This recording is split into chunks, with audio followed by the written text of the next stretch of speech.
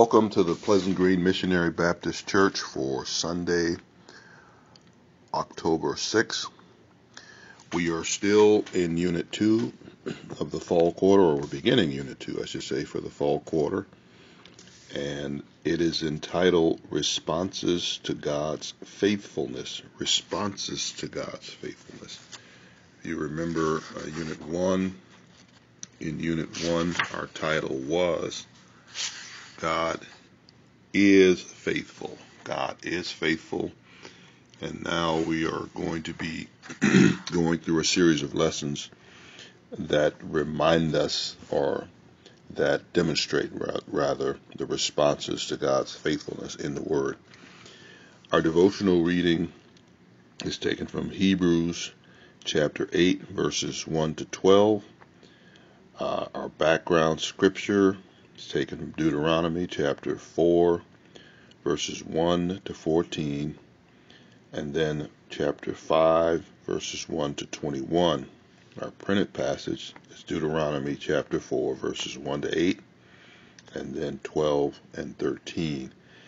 From the Faith Pathway Adult Quarterly, the lesson title is Do As You Are Told. Do as you are told. And the lesson aims, or number one, summarize God's reasons for why the people should obey the commandments. Number two, experience awe at the majesty of God who gave these commandments. And then number three, commit to faithfulness to God through the new covenant, just as the Israelites were to be faithful in the old covenant. After the introduction, the lesson outline has three major divisions. The first is titled Obey and Live. Obey and Live, and that's covered between Deuteronomy 4, verses 1 to 4. The second is Obey and Attract, and that's covered between chapter 4, verses 5 and 8. And the third is Don't Forget, and that's covered between chapter 4, verses 12 and 13. From the Standard Commentary, our lesson title is Obedient Faith. Obedient Faith. And additional aims from the Standard are: number one, list Moses' reasons for obeying God's command or commandments.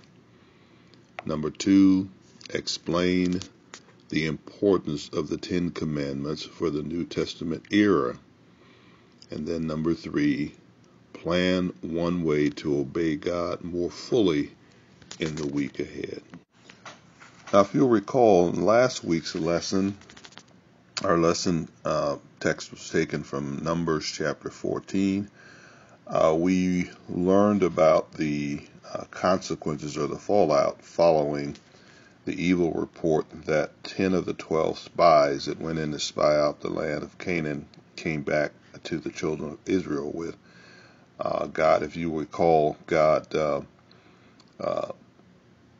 talking to Moses, he appeared just as the people were contemplating stoning Joshua and Caleb, and his glory appeared in the tabernacle.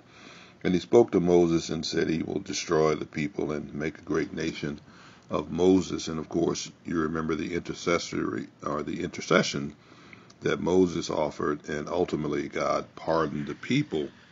However, there were consequences to their unfaithfulness, to their disbelief, and that followed where we left off at chapter 14, verse 20, when God actually pronounced that they were going to wander in the wilderness for 40 years, and all those that were 20 years old and older would die in the wilderness because of their unfaithfulness, and he would take their children and the one whom they thought would be prey to the Canaanites to possess the land.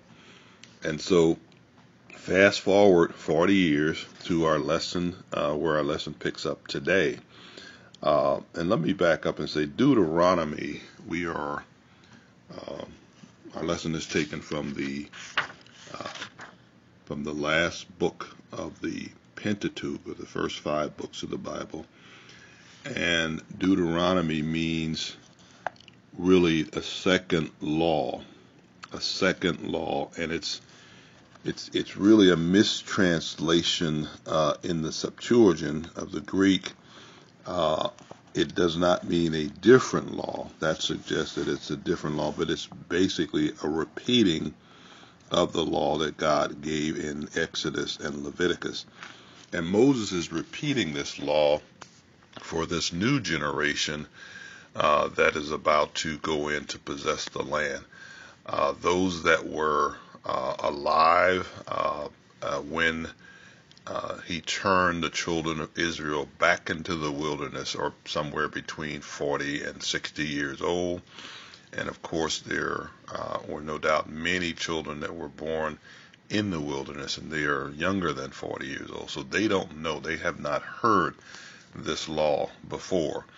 Moses did teach the older generation, the adult generation that came out of Egypt, these laws. And if you've read both Leviticus and Deuteronomy, you see that Deuteronomy is basically a repetition of Leviticus, of the laws given in Leviticus, but it's for a new generation that is about to go in to possess the land. And in fact, even the 10 Commandments are repeated in chapter 5 of Deuteronomy. So in the first 3 chapters of Deuteronomy, Moses has reminded this younger generation of what happened some 40 years ago. He reminded them of how the children appeared before Horeb, or the Mount of Sinai, and how the Lord had appeared to the people of Israel. We're going to read more about that in our lesson text, in voice, actually. They heard his voice. He talks about the spies in chapter 1 that went in to spy out the land. And as we said yesterday, it was really the people's idea to send the spies in, and God went along. Moses as well went along with sending the spies, and he chose out a man of good report from each tribe. Then we read about how God, because of their rebellion, because of their unfaithfulness, he turned them back into the wilderness. And while he pardoned them by leaving them alive and not making a new nation of Moses' descendants, then there were consequences for their unbelief, just as there are in ours today. Then we see there are battles that they have, this new generation. They defeat Cylon, and they defeat Og, and then they settle on the east side of the Jordan.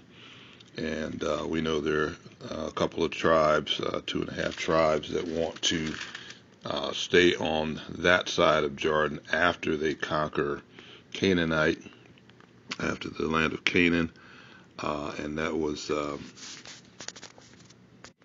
Reubenites and the Gadites, and the half tribe of Manasseh wanted to stay on the east side of Jordan. And if you've read through the Old Testament, you know that later they actually are forced to come over Jordan and possess a land in the land of Canaan as well. And when we pick up in chapter 4, then Moses turns his focus to the importance of obeying God's law. I mean, before he gets into the details of the law, which he does throughout the remainder of the book, and particularly in chapters 28 to 31, where he pronounces the blessings and the curses. Blessings certainly if they remain obedient to God's law and faithful worship to him, and curses if they do not. He is beginning by making 3 arguments as to why they need to obey God's law. So we're going to pick up with our lesson text. Actually, I'm going to read through the text, and then we will have some verse by verse discussion. But before we do that, let's go before the throne. Father, we do thank and praise you for yet another opportunity to study your precious word.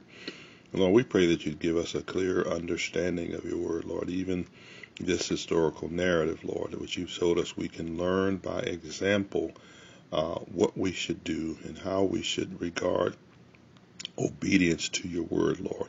We just pray that you would help us to be more obedient, more faithful, and Lord, increase our faith, Lord, day by day, Lord, as we walk in this sin-sick and dying world, Lord. We thank you for all those who are here, who are listening, Lord, and we pray for them, and that you'd meet their needs according to your riches and glory by Christ Jesus. We pray. Amen. So let's read through our text, Deuteronomy chapter 4, verses 1 to 8.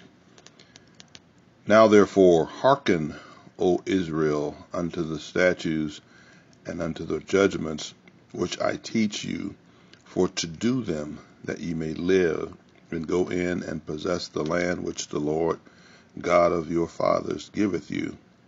Ye shall not add unto the word which I command you, neither shall ye diminish aught from it, that ye may keep the commandments of the Lord your God, which I command you. Your eyes have seen what the Lord did because of Baal Peor. For all the men that followed Baal Peor, or Baal at Peor, the Lord thy God hath destroyed them from among you. But ye that did cleave unto the Lord your God are alive, every one of you, this day. Behold, I have taught you statutes and judgments, even as the Lord my God commanded me, that ye should do so in the land whither ye go to possess it. Keep therefore and do them, for this is your wisdom and your understanding in the sight of the nations, which shall hear all these statutes and say, Surely this great people is a wise and understanding people. For what nation is there so great, who hath God so nigh unto them, as the Lord our God is, in all things that we call upon him for? And what nation is there so near, that hath statutes and judgments so righteous as all this law which I set before you this day? And then skipping over to verse 12 and 13. And the Lord spake unto you out of the midst of the fire. Ye heard the voice of the words, but saw no similitude, only ye heard a voice. And he declared unto you his covenant, which he commanded you to perform, even 10 commandments, and he wrote them upon 2 tablets of stone. And our key verse is verse 4b, which is, Keep the commandments of the Lord your God, which I command you.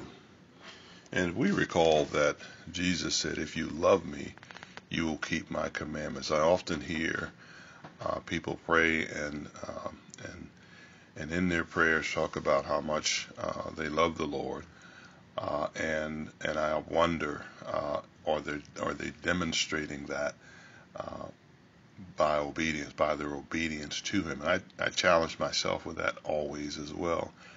Am I demonstrating true love for the Lord by being obedient to his word?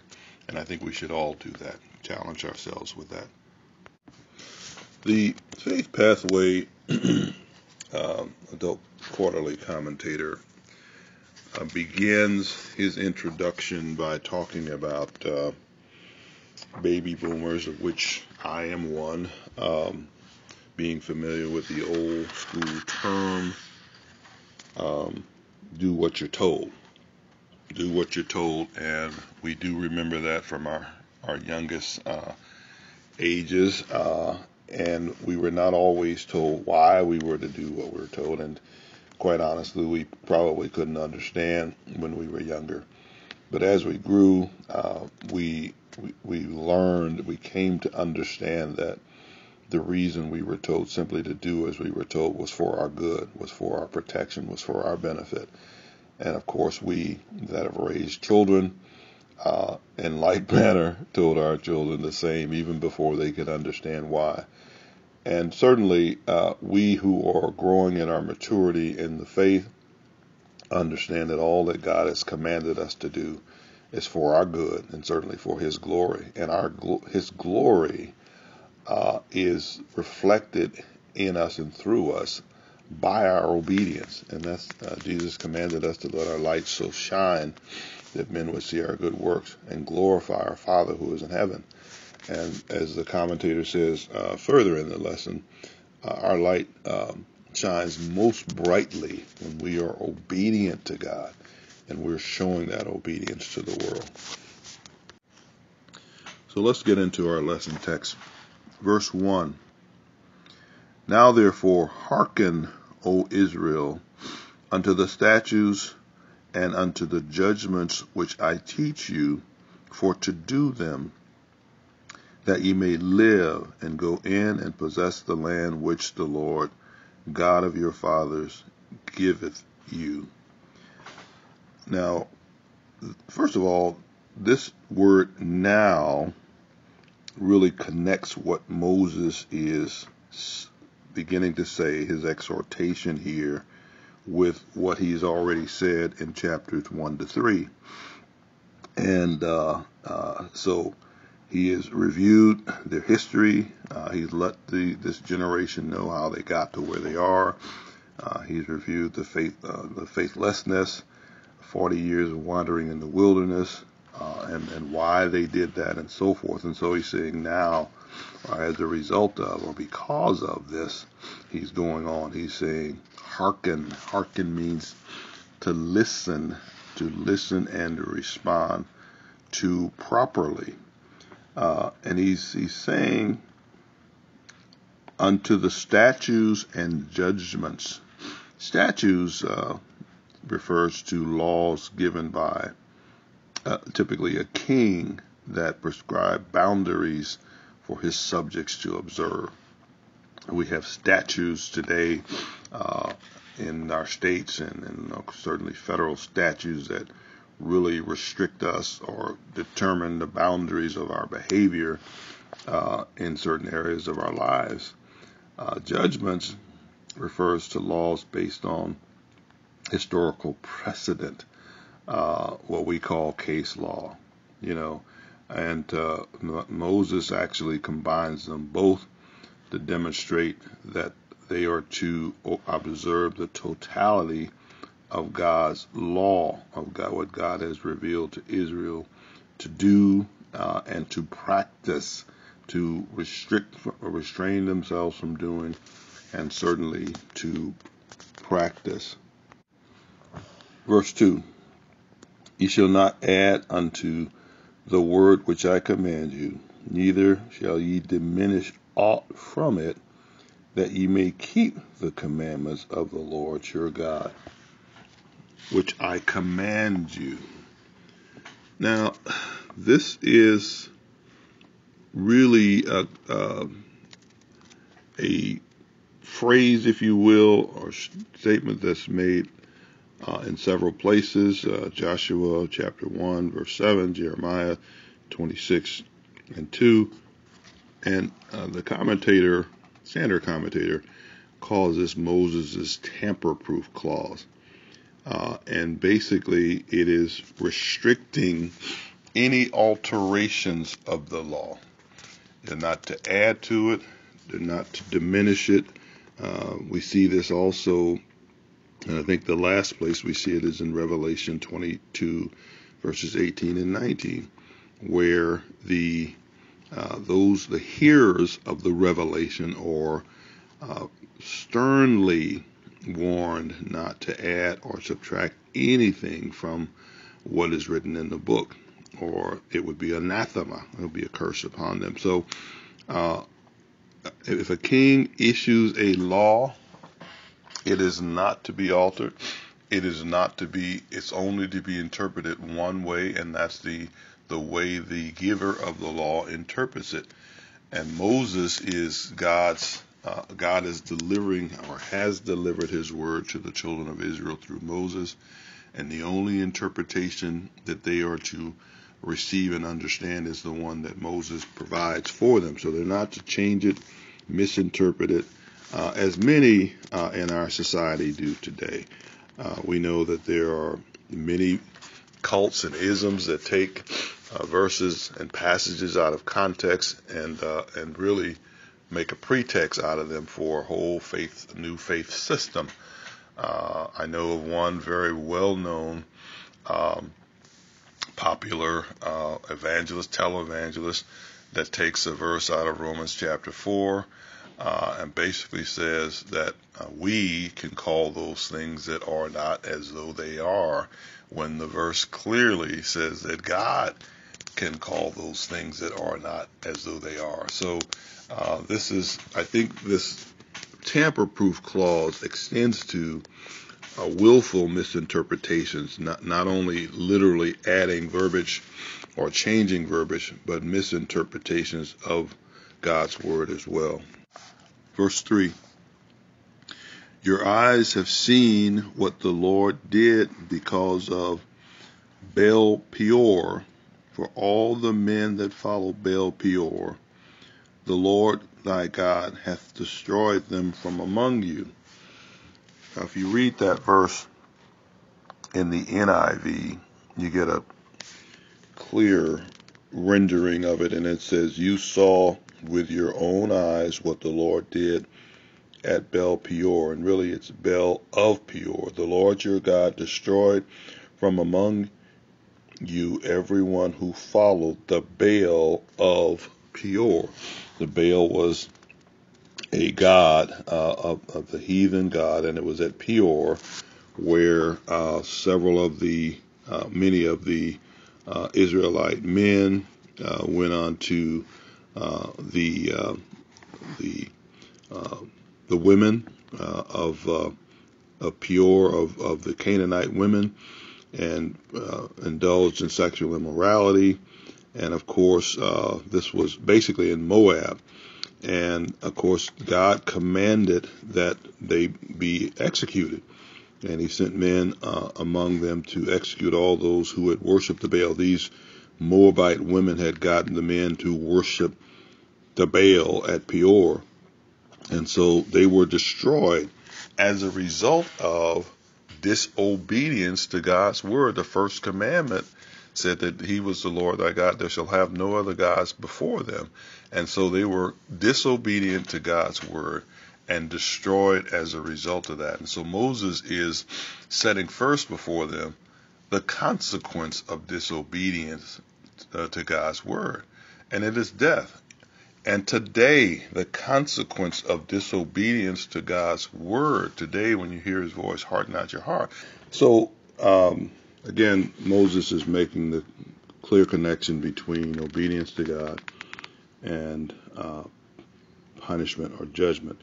And I was saying, just as we suffer ultimately with eternal separation from God and damnation when we refuse to accept the Lord Jesus as our Savior, and we know that God is going to judge the world one day by that one man, that's Jesus Christ, what we did with him. And so the greatest commandment is obviously to love the Lord our God with all our heart, soul, mind, and strength.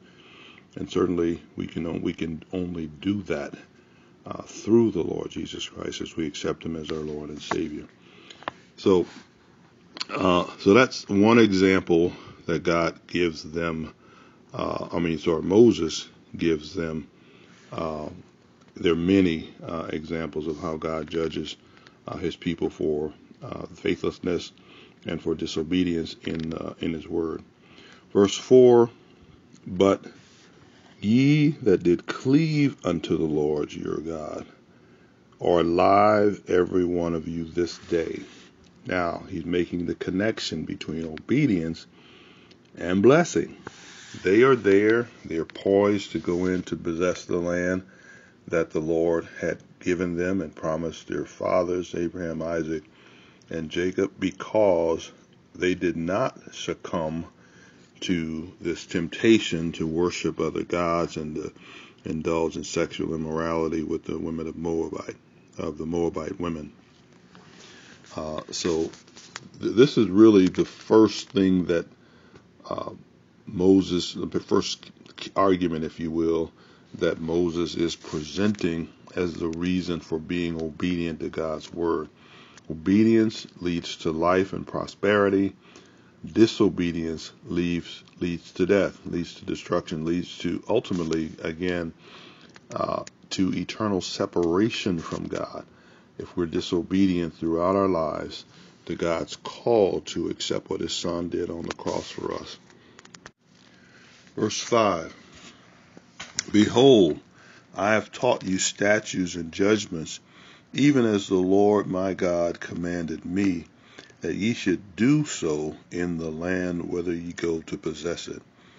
So Moses is reminding again this younger generation that's about to go in to possess the land that he had taught them. Actually, he had taught their adult parents and those that were old enough that are among them to hear and understand. He taught them before in Exodus and Leviticus rather, these same statutes and judgments, again, the entirety of God's word.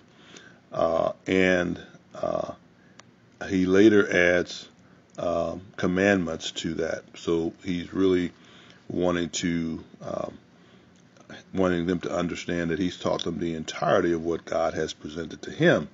And he has done that in obedience to God. He himself has been obedient to teach the people as God has commanded him to do. And he's reminding them that he did that so that they would have this law in the land that God had given them, that they were about to go in and possess. Verse 6. And before I go to verse 6, those of you who are real students of the Bible and you've studied it, you know that God repeats himself a lot in the Bible, and he does that, of course, for effect, to demonstrate the importance. He says things over and over that we would eventually understand the importance and urgency of whatever he is repeating. And we see that here. We'll see it elsewhere throughout this book of Deuteronomy. And then again, verse 6 says, Keep therefore and do them, for this is your wisdom and your understanding in the sight of the nations, which shall hear all these statutes and say, Surely this great nation is a wise and understanding people.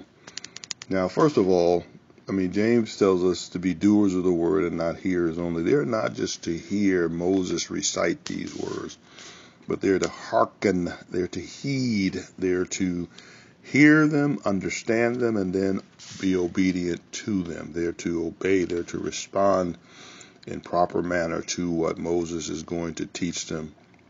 And then in doing so, what are they doing? He said, this is your wisdom and your understanding, your true wisdom and your understanding in the sight of all nations. And the Faith Pathway commentator says, obedience of the Israelites to God's commandment was not only a divine expectation, but also a means of evangelism. Now, this is the second argument that Moses is making for obedience to God, for why they should be obedient to God's word. They will be the light that God intended for his people to be to the Gentiles. We will be a city on a hill that cannot be hid, of course, and we will be the salt and the light that he's called us as Christians to be, and when he commanded us to let our light so shine that men would see our good works and glorify our Father in heaven. We would be that for others to see, for unbelievers to see. And then he goes on to explain what the unbelievers, what their reaction would be to God's people's obedience to his word. Let me just read that from the NIV.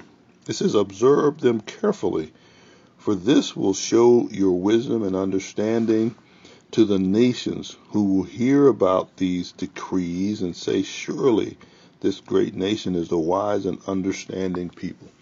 They are wise and understanding because they have the wisdom and understanding of God in what they do and how they are prospering as a result of that. They will see that as well. And don't misunderstand me. I'm not saying that obedience to God always leads to the worldly, the prosperity that the world recognizes as prosperity, wealth, and happiness. But they generally it does. And secondly, they are successful and prosperous with God, regardless of their physical, what's happening physically to them, and whether God is allowing them to endure trials as they are being obedient. Let's move on to verse 7. For what nation is there so great, who hath God so nigh unto them, as the Lord our God is in all things that we call upon him for? Let me read that from the NIV. What other nation is so great as to have their gods so near them, the way the Lord our God is near us whenever we pray to him? Now, in our last lesson, you recall that when Moses was interceding for the nation of Israel, he said that the Egyptians will hear that you were not able to bring these people into the land of Canaan, so you destroyed them in the wilderness, and they'll tell the other nations, the Canaanites, and the Canaanites know that you've been among them and that you've talked to them face to face and so forth, which spoke of the intimate relationship that God had with his people. He was leading them daily through the wilderness. He talked about the pillar of the cloud by day and the pillar of fire by night, and how he fed them and so forth. And so God has demonstrated his nearness to his people, his responding to their cry, even their murmuring, which God did not like, but he responded with food and with water and with quail, even when they got tired of the manna. And so Moses is telling them how the people are going to react to their obedience. They're going to see God among them, that God is near them, that God is attentive to them, not like the false dead and dumb idols that they worship. This is a God that is responsive to them, and that is with them, clearly with them, and they are demonstrating obedience to him that is winsome, that's attractive to the heathen. So again, the second argument is they will be really evangelists to the nations around them who don't know the Lord. Their obedience will reflect that God is near them, and that he is responsive to them, and he is blessing them because of their obedience. And we need to understand now, the children of Israel are under what is commonly called the Mosaic covenant, and it's a conditional covenant. They are about to possess the land on the condition, and stay in the land and prosper in the land on the condition that they will be faithful to God's word. And if we move all the way over to, again, Deuteronomy chapters 28 to 31, we see how God tells them clearly how he will bless them and bless the fruit of their loins and bless their going in and their coming out and their crops and all of that if they're obedient to him, and how he will curse them if they are disobedient and fall down and worship and go whoring after other gods and so forth. Let's move on to verse 8. And what nation is there so great that hath statutes and judgments so righteous as this law which I set before you this day? Now again, the law that God has given them is something that is going to make them model citizens and a model nation for the world. In fact, God intended for his people to be a witness, to be his ambassadors to the world, just as he intends for us to be. And so the people will marvel at the wisdom and the in the statutes and the judgments, and no doubt recognize that they're not of man. We said earlier, we read earlier about that clause, that tamper-proof clause that said the statutes shall not be changed, shall not be added to or taken away from. And I recall what one of the commentators said about the U.S. Constitution. The U.S. Constitution was basically drafted in 1787, and then it was recognized then that some provision had to be made for amendments to the Constitution, because obviously we're human, and we're changing, and so some provision had to be, and they recognized that they didn't have all knowledge, and they could not put something down that was going to stand for all time and eternity. So there have been, amendments to the Constitution. And I was amazed to learn that there have been over 11,000 proposed amendments. Over 11,000 proposed amendments in 1787. However, there are only 27 amendments. So the amendments are few and far between, because the law is a standard, should be a standard.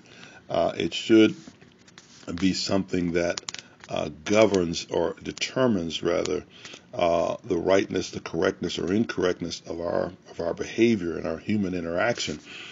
Now, the Constitution, of course, is made by man, and it necessarily needs to be changed and updated as required. But God's word is immutable; it changes not, and the people around recognize that these judgments, and we'll see here this further in a minute. God wants, through Moses wants the people to understand the author of the word, the provider of the word. It is not of human origin, it is of God, which makes it perfect. And so that leads us to the third argument for why the children of Israel should be obedient to God. And actually, our lesson text does not include verses 9 through 11, but in verses 9 through 11, Moses reminds the people how, and he's talking about their parents and those who were old enough to remember, how they stood before the Mount of Horeb, or the Mount Sinai, if you will, and when the Lord manifested himself in fire and a thick, dark cloud, and he spoke to them out of the fire, and they were horrified. And God did that, of course, to invoke a reverent fear that would produce obedience. And of course, the people didn't want to hear from God directly. They wanted God to speak to Moses and Moses to speak to them. But he reminded them of that, and God spoke his covenant, his 10 commandments to them. He gave it. Moses did not produce this law, but God did. And he said, you heard, we'll see this in a minute, you heard a voice, but you didn't see a body. So it was obviously from God. This word came from God. So verse 12 says, and the Lord spake unto you out of the midst of the fire. Ye heard the voice of the words, but you saw no similitude, only heard the voice. Again, he's talking about God's speaking to them from Mount Sinai, and really demonstrating his holiness. If you recall, no one was to approach the mountain, or they would be killed. But they heard this voice, and it was thunderous, and it was terrifying. It was dreadful, and they thought they would die just by hearing his word and hearing the commandments that God pronounced, and knowing that they were guilty of the things that God was forbidding in his commandments. And then finally, 13. Let's look at 13a.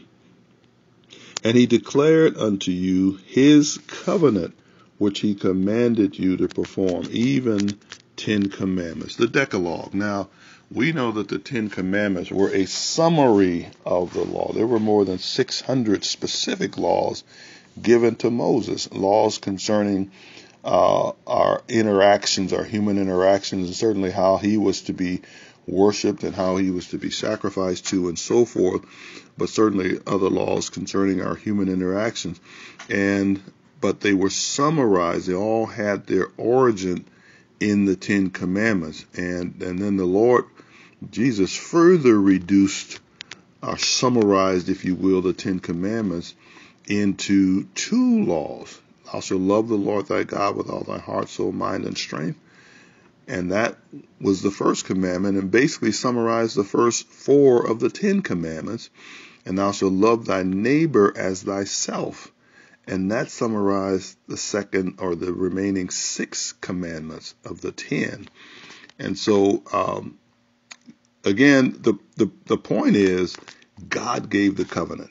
God gave the law, and not Moses. Moses has just been obedient to God in presenting or giving the law to the people. And then part B of 13 says, and he wrote them on tables of stone. Moses didn't even write them. God wrote them with the finger, with his finger. He wrote the Ten Commandments. So again, the third argument is these laws are not of Moses. They're not of man. They are directly given to us of God.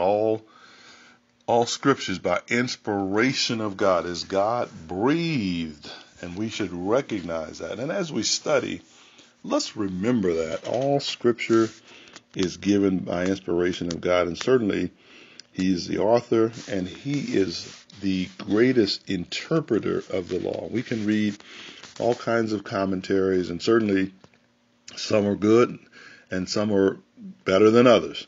But the greatest interpreter of God's word is his word.